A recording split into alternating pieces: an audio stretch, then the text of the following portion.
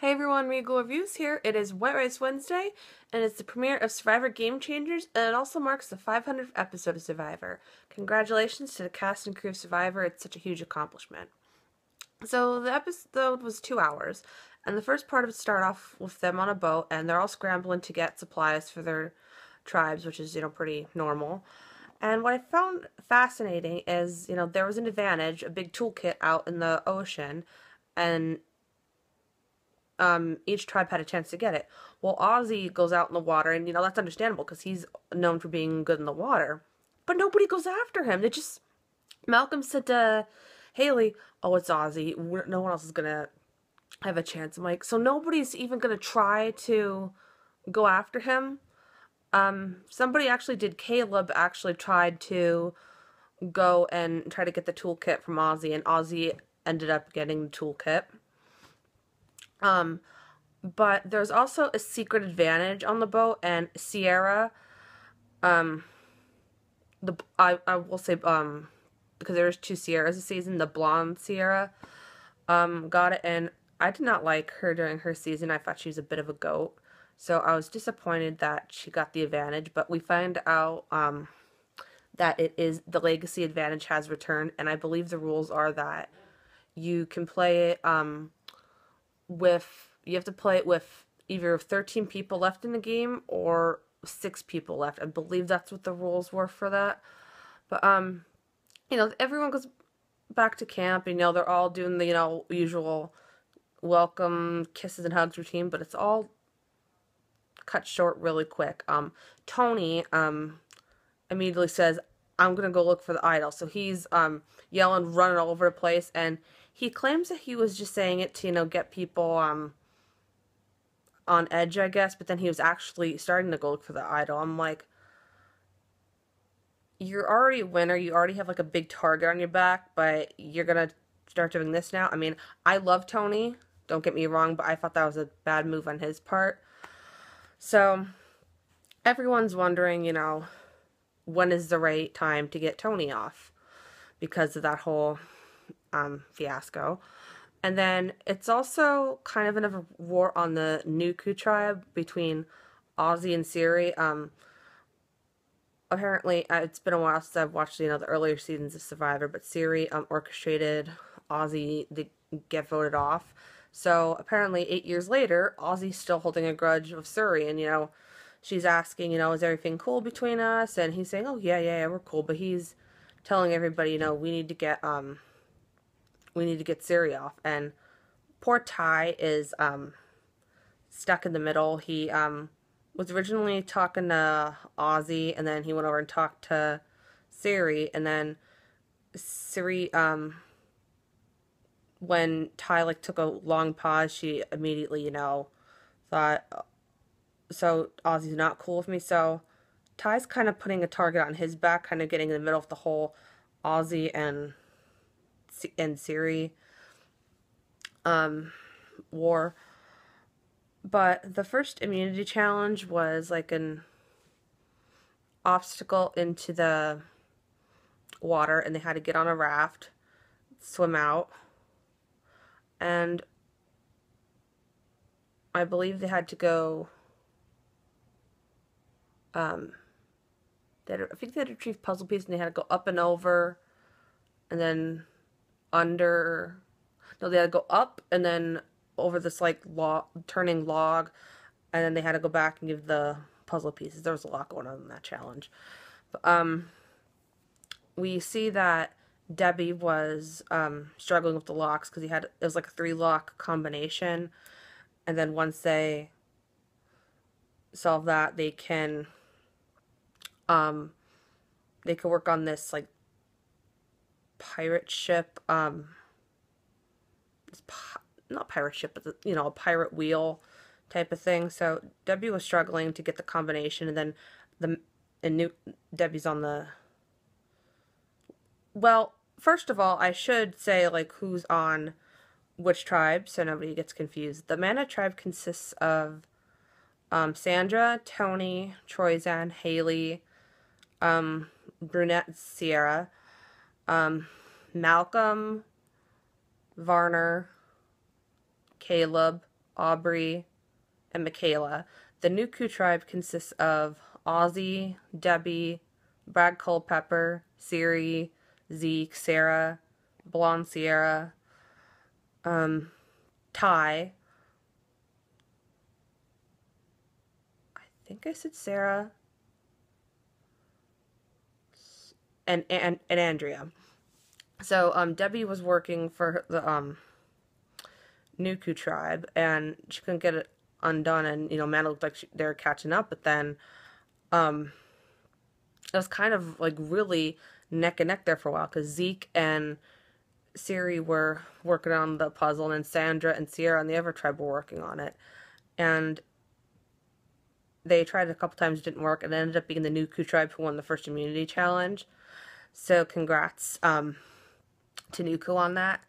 So Man was really trying to figure out like who to vote off first, and they immediately think of Sierra because she was already, I guess how Malcolm put it, taking a Zen out of the game, and she was already throwing names out there. Or should they get rid of Tony because obviously he was they're kind of worried that he might have an idol, he might pull out an idol, because they also have to worry about what Jeff told them about this new rule in place that in the event of a tie, there will be no revote. They have to come to a unanimous decision. If they can't come to a unanimous decision, then they'll go to rocks. So that makes it a bit more complicated for them. So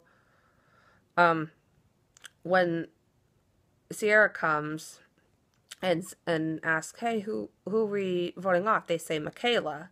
So then when Sierra goes and tells Michaela that, Michaela gets pissed, and understandably, but her whole thing was like trying to lay low and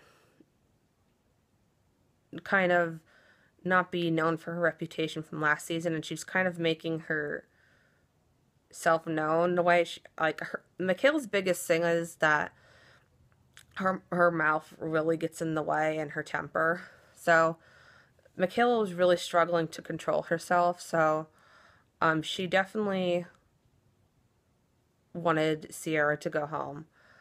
So at the tribal council, they were discussing that it was coming down to who was weaker and who was the weakest one in the challenge, but also who's most threatening, and they ended up sending Sierra home, and I really think they made a good decision there because she's known in their past seasons to be sneaky and conniving and cause rock draws and ties, so I definitely think they made the right decision there. And then the second half of the episode, on Mana, it seemed like Tony is making his own alliance consisting of him, Caleb, Aubrey, Malcolm. Yeah, that's who it is so far, I believe, and Sandra.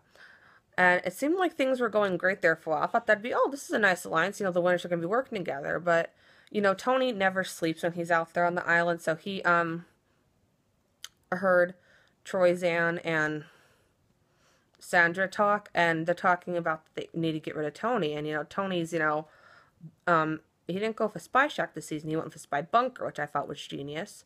And he says, hey, what were you guys talking about? And Sandra comes up with this excuse, talking about the crates, and I'm like, Tony's not that stupid. Of course he knows what you're talking about. So, then Tony then feels like he can't trust Sandra then. So then that kind of puts him in a bad position because then he only has 4 members in his alliance, and they see Sandra gathering people together. Sandra was able to gather Haley, Troyzan, and Varner and Michaela. So Sandra has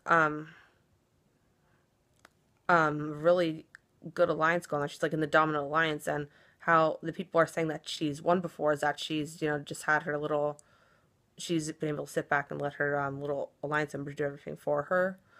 So Tony's kind of a little bit on edge, and same thing over at Nuku. We haven't really seen Ozzy gather any alliance members, but Siri's trying to scramble because she knows that she's like a big threat over there. So she's trying to get Sarah to go along with her, and Sarah said that she wants to she says for right now she wants that to Siri that she's gonna align with her, but um Sarah's playing a different game this time. She's not going on her word. Sarah is kind of being like a secret assassin, as according to what she said. So, and Siri was trying to pull in Zeke, and Zeke was all for it. Zeke seemed like he wanted to align with Siri, but also knew that she was a threat. And she tried to even pull Debbie in, which I'm like, oh, I'm liking this alliance so far. But Debbie's very wise to Siri and can see right through her that she's a big threat. And they're also getting pretty annoyed with Ty and the chickens. I mean, as we saw in Kyle Wrong, that he loved the chickens and actually kept Mark the chicken the whole game, and he's feeding more food to the chickens than to the actual tribe members. And I'm an animal lover like Ty, I get that, but when you're feeding more to the chickens, that's taking away from the tribe. So in this next challenge, they had to go in the water again. They had to go in a cage and get a snake and bring it over and bring it back to the beach, and the snake had puzzle pieces in it, and apparently the snake was very heavy, so it wasn't easy to get out. And Nuku was flying through the challenge. Like, they were able to work together really well and get the snake over, and Mana was like struggling to just get the snake, and looked like Varner wasn't really doing anything. He was just kind of like managing the tribe. So Nuku has a really strong lead, and they're able to get the puzzle pieces, and Debbie, I think is the puzzle queen of Survivor, was able to, I believe she had to do, well, the lock combination was the last immunity challenge, but I believe, I don't remember what Debbie had to do, but she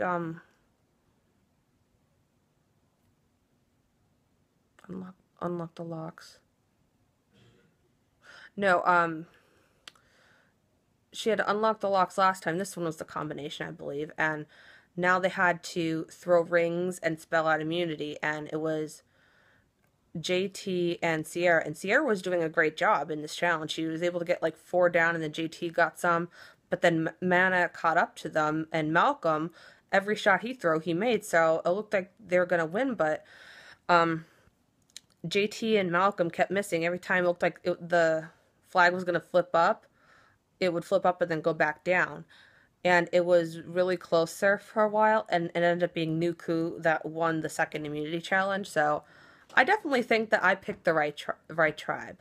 So on the Mana tribe, it was kind of coming down to the 2 winners, Sandra and Tony. Tony's trying to make a point that Sandra's already won twice. It would be stupid to let her win again. And on the opposite side, they don't want Tony to have control over everything, and that he's so paranoid that they don't want that around camp, and they don't want to be always constantly waking up at 4:30 in the morning wondering if Tony's going to be building a spy shack or going to be looking for idols. So the problem, like I mentioned before, is that Tony has 4 alliance members, so they thought maybe they can bring in Michaela, because, as we all know, Michaela really loves to win. I mean, anybody out there would love to win.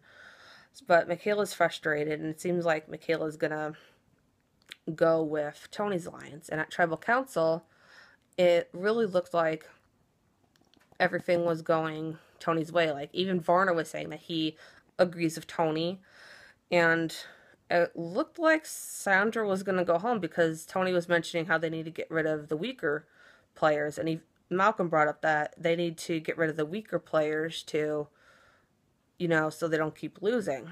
But unfortunately, it ended up being Tony that got sent home, and I was sad. I was Team Tony, but I definitely get why they made the move, because he was kind of acting too paranoid too early. I mean, in Cagayan might have worked, but now that he's been on before, it didn't really work in his favor. So I'm really sad to see Tony go. The previews for next week, it shows that they're already going to be doing a tribe swap, so that'll be interesting. Since there's 18, there'll probably be 3 tribes and 6 people on it. So I'm very curious to see how the new tribes, are able to work together, and if Nuku will be keep on the winning streak. So I hope you guys enjoyed the Survivor Game Changers premiere. I hope you guys enjoyed my Survivor recap. And until next time, and if you guys want to catch Survivor, I believe it goes back to an hour episode next week. It is on Wednesdays, 8 p.m. on CBS. Till next time, stay regal.